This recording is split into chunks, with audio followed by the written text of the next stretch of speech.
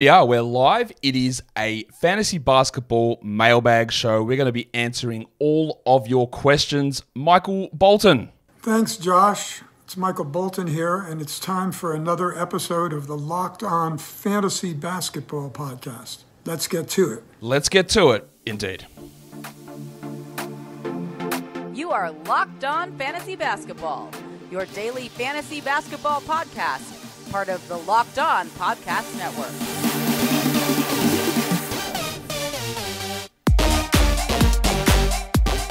Hello and welcome to the Locked On Fantasy Basketball Podcast, brought to you by Basketball Monster. My name is Josh Lloyd, and I am thankful that I don't have to celebrate Thanksgiving. And I'm also the lead fantasy analyst at basketballmonster.com, and you can find me on Twitter as always at redrock_bball, on TikTok at redrock_bball, and on Instagram at Locked On Fantasy Basketball. Today's episode is brought to you by Game Time. Download the Game Time app, create an account, and use the code Locked On NBA for $20 off your first purchase. Thank you also for making Locked On Fantasy Basketball your first listen every day. We are free and we are available on all platforms. We're here. It is Thanksgiving over in the States. Thanks those of you who are able to extract yourselves away from your family, your food, and from the NFL. And we're here to, for 30 minutes, go through some fantasy basketball questions. And I am joined by, for the first time on the mailbag this season, the one and only Adam King, Mushroom Legend. Welcome back. Good to be here, Josh. The mow's coming along nicely. Yeah, I didn't grow it this year. This is just my beard, and I just cut the rest off around it. I didn't want to grow that out. Actually, when I did, I didn't even realize that it was November, and people would think that I was Movembering this time out. But this just popped up, and here we go. And we're ready. We're all ready to rock and roll. Yeah, no, it's very, very thick and lustrous. Unfortunately, I can't grow one anymore. I'm not well. I can anymore? Grow one. What happened? Physically, I can, but I can't because I now. Since last year, I now have a CPAP machine that I wear, and you don't get the proper seal across the nose. Well, I can't. I actually have to tape my mouth shut every night when I go to sleep. There's an interesting fact for people listening. That sounds like an absolute disaster to me. But we're not here to talk about noses and taping mouth shut, King. We're here to talk fantasy basketball. And Point Blank Mish says, is PJ Washington a drop now that Bridges is back? I doubt he'll be in the rotation the next game. So let me just get one thing clear. He is 100% of the rotation. I don't know where you would get that idea that he's not in the rotation. He is guaranteed to be in the rotation. He probably plays 30 minutes a night like he literally did the last two games. So I wouldn't be, let's put that part aside. But his role and his upside is different now, Kingy. We still don't know how this team is going to look because Terry Rozier hasn't returned and Nick Richards is still currently out. If I'm in a shallow format, I'm okay dropping PJ Washington. If I'm in a 12-team league and something good comes along on the waiver wire and he looks like he's going to be my worst player, I drop him. But by no means is this an auto drop like a Skylar Mays type scenario. No, I don't think so. I think, he's right on the cusp there. If someone good comes along, although based on my waiver wires, that's not happening. He was good the other day. He came off the bench, played well. Maybe coming off the bench helps him a little bit. So, yeah, I wouldn't be dropping him. And yes, he'll definitely be in the rotation. All right, so this is the question that we knew we were going to get. We actually texted about it last night. But Timothy says, what are my thoughts on the Giddey situation? How does this impact Wallace and Joe? Well, we'll talk about the fantasy impact in a second. There's a lot with this Josh Giddey thing that I don't know about or that we don't know about in general. What I do know is that there is all these photos and videos that seem to imply that he was hooking up with a girl who may have been in high school. I don't even know 100% how old she was. I've heard 15, 16, 17. I've got no idea. I also don't know what happens in terms of age of consent in these places because here it's 16. In the majority of US states, it's 16. In some of them, it's 18. If it's happening where it's 16, is it grubby? Sure, a little bit. The bloke is also just 20. He turned 21 like 2 weeks ago. And so like it's not a 30-year-old man in that scenario, but whatever. You can have grubbiness and all that sort of stuff. If it's illegal in certain places, then that's a different story altogether. But if it's just a morality thing, there is no chance the NBA does anything to suspend him whatsoever. Like that just won't happen if that's all it is. If it's a legal thing and there are charges put out, like who knows? Miles Bridges currently does have charges against him and a court date. He is allowed to play. So I wouldn't have thought that he would be automatically suspended in that scenario for this. I don't know because I don't recall. Obviously, this sort of stuff happened with Karl Malone back in the day, but that also happened before he was in the NBA, I believe, and came to light afterwards. And I'm sure this has happened to other NBA players that we don't hear about. It looks shit house. There's no debating that. Like it's not a great look at all. It looks dreadful. But who knows? Like I actually don't know all those full details around it, Kingy, to know the exact age or the jurisdiction or the laws and where that occurred and when it occurred and all that sort of stuff. It's just some posts on Twitter from the guy who's now deleted his account as well. So we don't actually have the confirmation of ages, locations to know this stuff. But if it is just he was 20 and she was 17, but it was totally legal, the NBA would do absolutely nothing about that. I can guarantee you that would be the case. Yeah, no, yeah, we did text about this, and look, I was wondering what I'd wake up to this morning, and I flicked through, and there's nothing. Literally, unless you search his name, it wasn't really on my timeline. There's nothing from Woj, nothing official. As you said, it's just this person's account. There's a lot of people on there trolling him and saying he should be gone from the NBA, all that sort of stuff. But as you said, he's 20. She's maybe 16, maybe 17. We don't know. We just don't know enough yet to make any moves or anything like that. So I guess we'll wait and see, and just see if the team comes out with anything. But as you said, if there's nothing illegal here, then if there's nothing illegal, the NBA will do nothing about it. Like that, I think that's a simple story. That might be like, Josh, pull your head in. What are you doing? But there will be no suspension if there's nothing illegal. We can guarantee that. It might be something that most people have said, well, this girl was in California and the age of consent is 18 and she's still in high school. Obviously, that's shit. And then he would likely get charged and then things would go through there. But again, the NBA doesn't usually do things unless there is actually a charge that happens or it escalates to a felony or there's a conviction.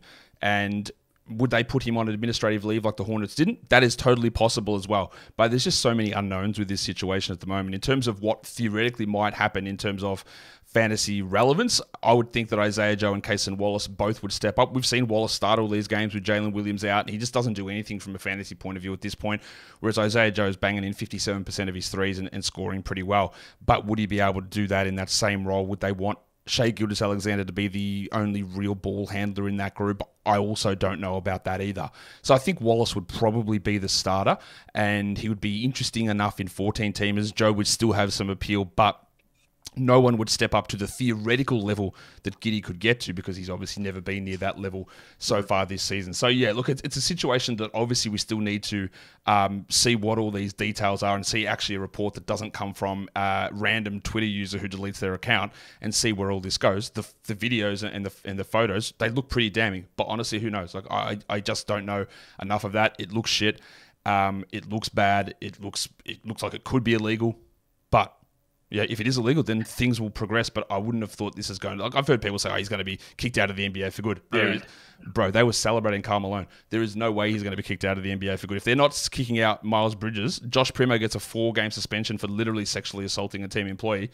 He's not going to be kicked out of the NBA for good if that is the case. So I just don't know exactly what is going to happen until we get more information on even any sort of verifiable detail on this. I just don't know. No, we don't. And just on that, before you go to the next one quickly, could help Jalen Williams a little bit, because if he has to do more playmaking, we saw last year he had some games where he had double-digit assists. So just something, if anything does happen, if he does miss any time, maybe he gets a small bump in his overall production. That is entirely possible. Today's episode is brought to you by Game Time. You want tickets to an event? Maybe you wanted tickets to a Thanksgiving football game, but you couldn't find them and the prices were too confusing. Well, Game Time solves that. It takes the guesswork out of buying tickets. You want to give tickets as a gift for a Christmas present? Well, Game Time's going to have you sorted there as well. Sports, music, comedy, theatre, everything near you, killer last-minute deals, all-in pricing, views from your seat, and the best price guarantees all there over at Game Time, which takes the guesswork out of buying tickets. Instead of going onto a ticket site and seeing a price, a ticket, oh, man, that looks good. What a great deal. I'm going to buy that. And you buy it and you go to checkout and it's like, oh, here's a 20% processing fee and a transaction fee. And we just wanted to give you an extra charge fee.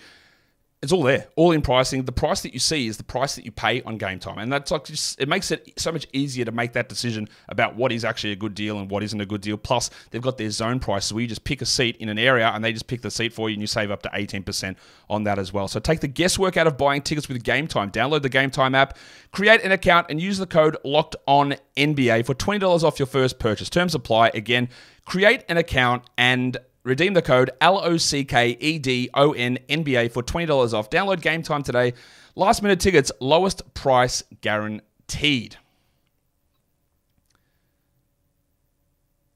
All right, that brings us back, Kingy, to answer some questions. This one, I'll just quickly, from Anthony, says, how do you calculate usage percentage based on a box score? I don't, and you don't need to either. Like, I have it, our Basketball Monster box scores can have usage percentage put onto that, so that's what I view.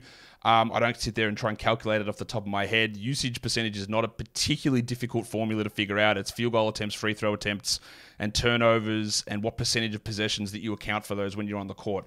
So that's all that is, and that stuff is automatically calculated. I don't need to go and calculate that. So there you go.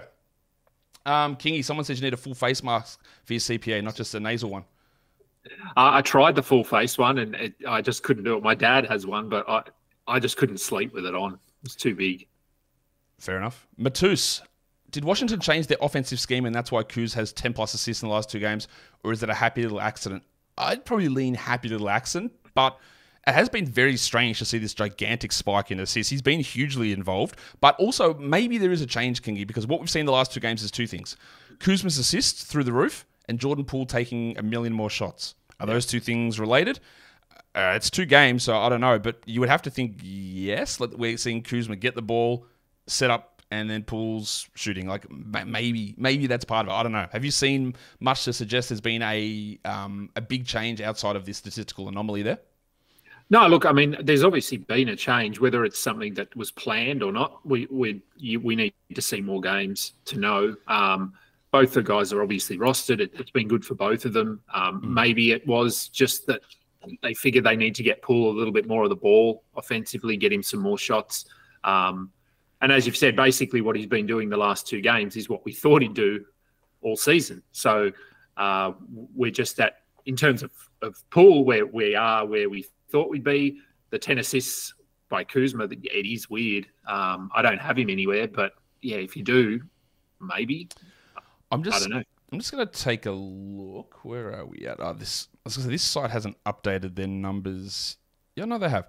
Because I'm going to have a look at who is actually sending the passes towards, like who's assisting on these shots. So let's have a look.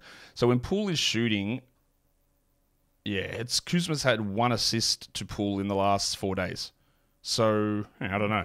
Okay. Kuzma has set up Gafford with 7 assists.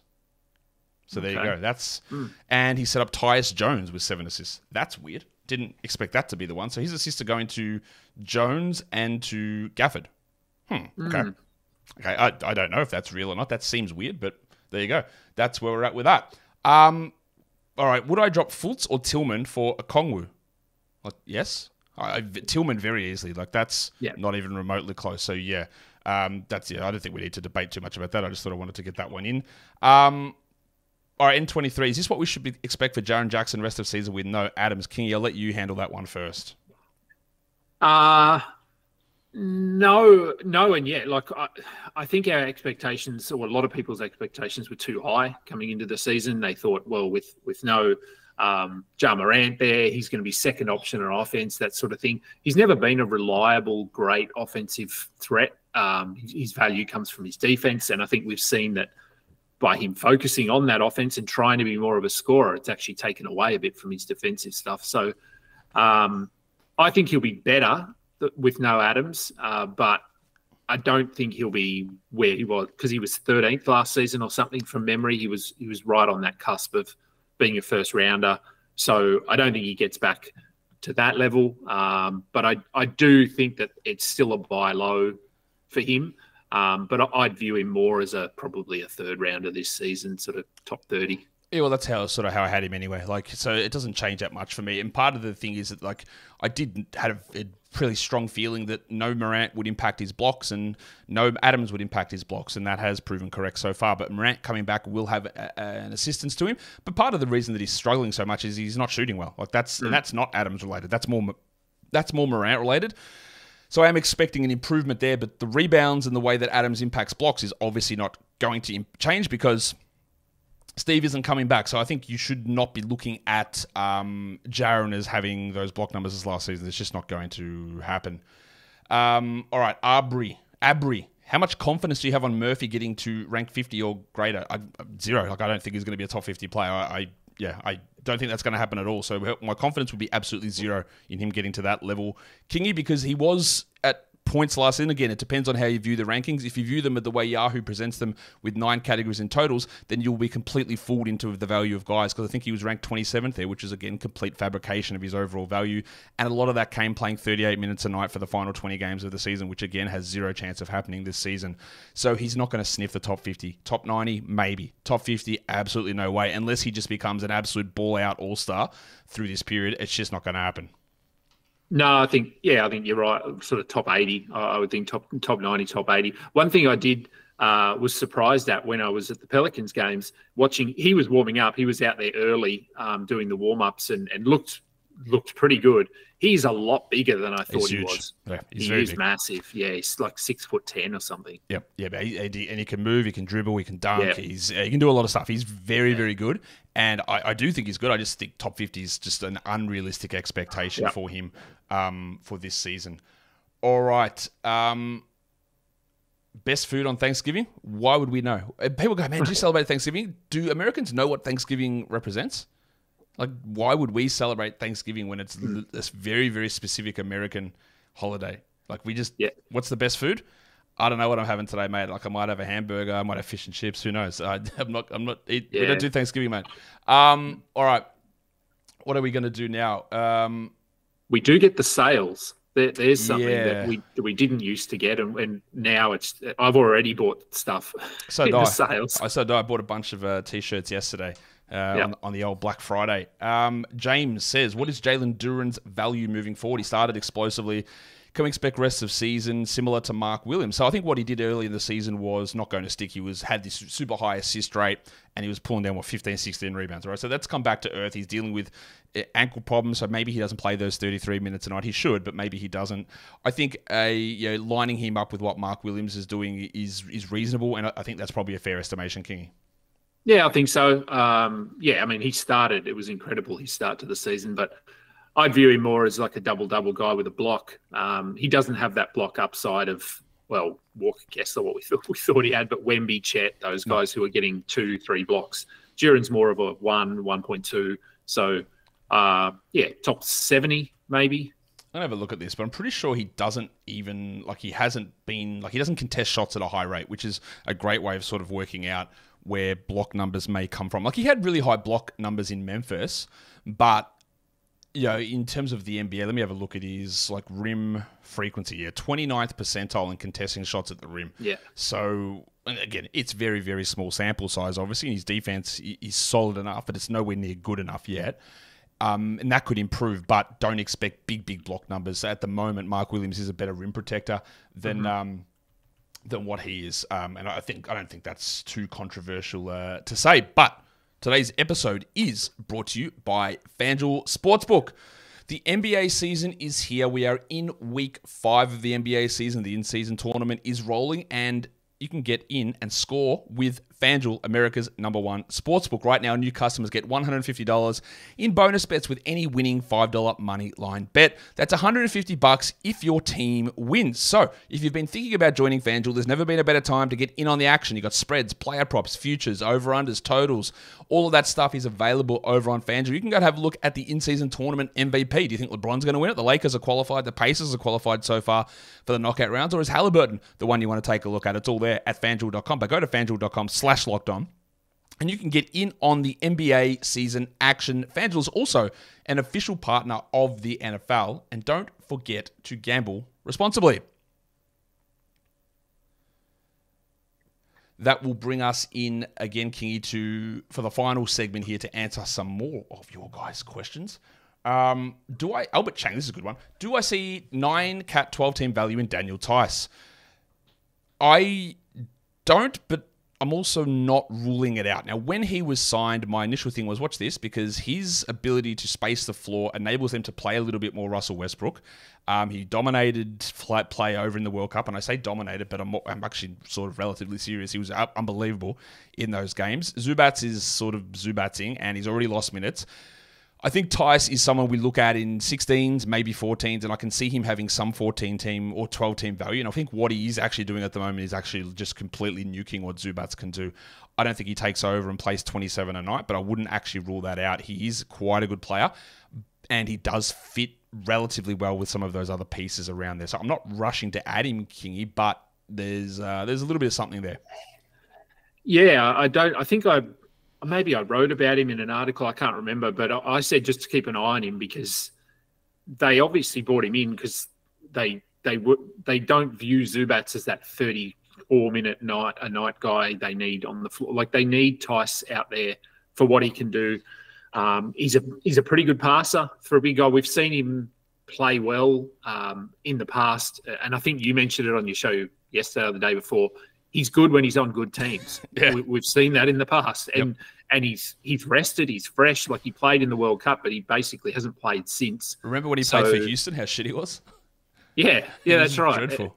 And so, yeah, I wouldn't be adding him, but just keep an eye on what his minutes look like because Plumlee's still a little while off. Yeah, so he went back to January. So, look, they're obviously going to use him and they're comfortable putting him out there. Despite being brand new to the team, they gave him good minutes. Now, Kingy, have you ever been referred to as a genie? I have not. Well, you're about to, because Point Blank Mish says, I wish that Josh and Adam can talk about their own projected opinions on Bojan Bogdanovic's comeback. Well, Point Blank Mish, your wish has been granted. Bojan's usage, it's going to be lower than it was last season. I don't think there's any debate about that because he played all of last season without Cade Cunningham, and Cade's running at like 35 usage, so Bojan's not going to have that role. You can look back at some of the Bojan usage from his days in Utah when he played alongside Donovan Mitchell, but even Mitchell didn't have as high of a usage as what Cade is currently having. Bojan is, I assume, going to be solid, but honestly, Monty Williams has done some dumb shit, and I don't know who is going to come to the bench. It's probably Jaden Ivey. It should be Isaiah Stewart. I don't know who is going to end up moving to the bench. Bojan is totally okay, but he is very empty. He can be points and threes with some free throw percentage and really not much else. And if he's not pumping 25, 26 usage and he's getting 21 usage, then he sort of hangs around and be pretty mid at the back end of a roster. I think you probably should add him just to see what happens. I believe he will play tomorrow. I believe he will play in that game, and I think Duran will be back. And they've got decisions to make. But to me, if I'm Monty Williams, and I'm not because I don't have that much money, if I was Monty Williams, and I know how Monty Williams thinks, he's immediately pushing Jaden Ivey to the bench because he hates the bloke. Like, he just doesn't think he's worth it. So he's going to come to the bench. Asar's going to move to the 2, and they'll play Bojan and Stewart at the 3 and the 4, and Bojan will slowly ramp up. Now, Bojan should have been traded last season, but he said they extended his contract. So we'll see what they end up doing here and how much they value him. But his spacing and shooting is so important for getting the other players actual looks instead of whatever spuds they've been running out at other points. So he's going to be useful. He's going to be used. He might not be a part of the future, but whatever you think is rational for a team-building perspective, Detroit won't do it. So don't worry about that part of it. Don't think he's going to be as good as last season, but he is still going to be pretty important to that team. Yeah, agreed. I think he'll be good for, handy for points, as you said, points and threes, free throws. Doesn't get there a lot, but look, I think if he'd started from day one, his role might have been different. But Azar has been so good that it'll be interesting to see if he does move into the starting lineup and Azar moves to the 2. How that impacts Asar's game, whether that impacts his defensive stuff, whether he can get some more assists. I just don't know, but I don't think it impacts him at all, honestly. I don't think it impacts Asar at all. Asar's numbers have actually started to come down a bit. I don't think Bojan arriving impacts him at all. He doesn't get by on usage. They're not going to cut his minutes significantly. He's not out there battling Bogdanovic for rebounds. Maybe his rebounds come down with Duran there, but I don't actually think it impacts Asar a ton at all, unless they decide to bench Asar, which again would cause a relatively large mutiny, I'm guessing, in Detroit. Yeah. Pat says, am I expecting Middleton's minutes to increase anytime soon? Pat, jump in the DeLorean, go back to yesterday, have a look. He played 29 minutes. We're there, like they've increased. Does he stick at 29? I would find it hard to believe that he pulls back from there. But you never know. Maybe they said, well, it's a big game. It's against Boston. He's got to ramp his minutes up, which would seem to fly in the face of why the minutes were low to begin with. But I don't know. But the fact that he was at 29 yesterday makes me think that we're there and maybe we're a week away from full 31, 32. I don't know. I still think he's going to sit back-to-backs, but we're there, Paddy. His minutes are up. What else we got? Looks like Lively will miss some time. He was helped off, the court favouring his leg. looked like it was twisted sprain. Can Holmes get 26 minutes per game? It's a good question, Jim, because he did suffer that nasty fall. He was helped off the court. I would expect that he does miss some time. We haven't heard an update, and I don't know that we get one. The only updates I think we've got today are the Grizzlies are going to sign Shaq Harrison and Jalen Noel because Desmond Bane also got hurt yesterday, so we need to watch that one. And the Heat said that Drew Smith is out with that knee problem, and I think he's going to miss a little bit of time, but that's the only sort of injury news we've gotten today.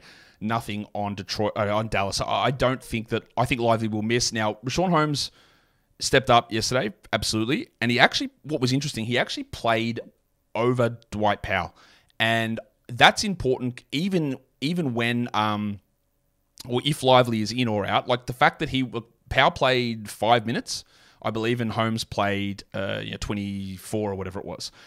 Is he a 12-team out? I'm not sure I want to go that far. If your 12-team league is just a little bit deeper, I would consider it. But Holmes' minutes aren't just because of Lively. He came in ahead of Dwight Powell in the rotation. Lively subbed out at whatever minute mark it was in the first quarter, the seventh, after 7 minutes, and Holmes came in. So he was the backup center. So there's already that baseline there. So that would suggest to me that he will get bigger minutes if Lively is hurt. So it's not, I wouldn't say it's a bad move to add him. I'm not sure he's not going to be the old Richaun Holmes from 3 years ago. He's lost that part. But he is clearly in that mix to be an every night rotation player at the very least for the short term. Yeah, look, I mean, if you want to grab him, if you've got just an empty roster spot sitting there and you want to see what happens, I don't know what the schedule's like. I know there's quite a few games tomorrow, so yep. And if Dallas are one of them, would you play him anyway tomorrow? I don't know. But yeah, look, I mean, as you said, we haven't got any word on Lively, and I'm assuming we won't really get much news today, being Thanksgiving. So it's more of a speculative thing at the moment. But yeah, go ahead if you want to. Yeah, so look, there was so much that happened yesterday, 14 games on so many things. Like people didn't, like Bilal Coulibaly sprained his ankle in the last 17 seconds of that game, and that might have gone under the radar. Desmond Bane had an ankle problem, was limping in the locker room. You might not have seen that. He might miss some time. There's the Lively injury. Just so much stuff went on that you don't necessarily see. Like Duncan Robinson's popped up with a thumb sprain now on the injury report. So there's just all these little things which can be really important. The Lively one is important. The Bane one is super important. If Bane is out, I honestly don't know. Do they play Shaq Harrison 30 minutes? If they do, like you grab him. He's a great streamer. That means more for Jacob Gilead. Does that mean John Conchar has to play 30? Probably. Do the Grizzlies lose by 50 points? Probably. Like, they will be disgusting. But Bane's taken 30 shots a game or 25 shots a game. So they're going to have to pump more into Jaren, but pump more into Aldama. And David Roddy's going to have to take a ton of inefficient shots. It's going to be disgusting, but someone's going to have to take more of those chances. They just continue to be completely like... all over the place in terms of how those injuries sit. So it's not a great scenario for them, but there were just a couple of things that may have gone under the radar with so much action yesterday. G-Man, this will be the last one I reckon here. Is Levine going to miss more time with foot soreness? I don't know. It seemed like it was a little weird that it came out. There's a whole bunch of weird stuff going on with that team and the Levine situation. I do not believe for a second that this is him sitting out and refusing to play until he's traded. No. I don't think that's the case, but I wouldn't be shocked if there's a little bit of gamesmanship going on here and he misses a game or two moving forward. I don't know, but I can't tell you what's going to happen with Levine. I do expect that he's traded this season. He should be. So should a lot of their other players. But what I do want to transition this into, Kingy, as I take liberty with the question, is what are you doing with Kobe White? I've been holding him all season. So have I. He's had some ups and downs, but his role has been relatively secure. And look, he's playing well at the moment. I think he's coming off a season high. He's getting some assists. He's getting some steals. So it hasn't been smooth sailing, but I don't think we thought it would be. So I've been holding him. I haven't even really considered dropping him yet. I sort of debated. I sort of was, maybe do I drop him or not? But I didn't. And I've held him, and I've said, look, my thing has always been a starting point guard getting 30-plus minutes a night who's not an Ayo Dosunmu 10 usage player is useful to have on a team. They don't grow on trees. You can't find those guys everywhere. Yep. And while he struggled and shot 31% for about 10 games, that was never going to hold. And the last 2-3 games have been much better. And he looks a lot better in that role. And obviously we saw him really start to put up big numbers with Levine out. So I do believe that Kobe White should be on a roster because, again, it's just so hard to find a 30-plus minute a night starting point guard just anywhere. Like, can't really find those guys who can do a bunch of things the way that he has started to show the last couple of games. Kingy, I think that's it for us. I think we might be done.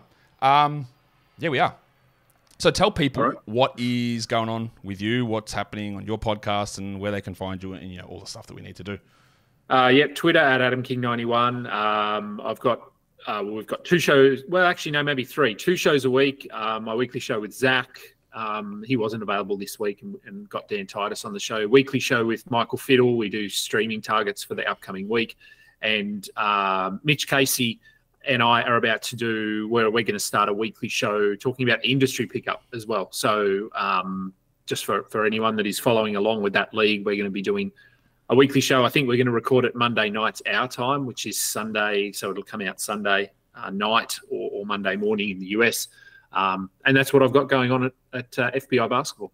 Cool. Make sure you talk about the team on the top of the standings and industry pickup as well. That's very, very important that you do that, King. We always want to focus on the teams right at the top. That's where all the importance is. So do that and go follow Kingy and all of his stuff. Thanks for jumping on, mate, and answering some questions with me. No worries. Good to finally get back on and be back in Australia. And now I'm off to work. Go to work, mate. I'm going to do the outro. I'll see you later. Guys, we are done here. Follow this podcast, Apple Podcasts, Google Podcasts, Spotify, and on Odyssey. And if you are on YouTube, you thumb it up, you leave your comments down below. Guys, we are done here. Thank you so much for listening, everyone. See ya.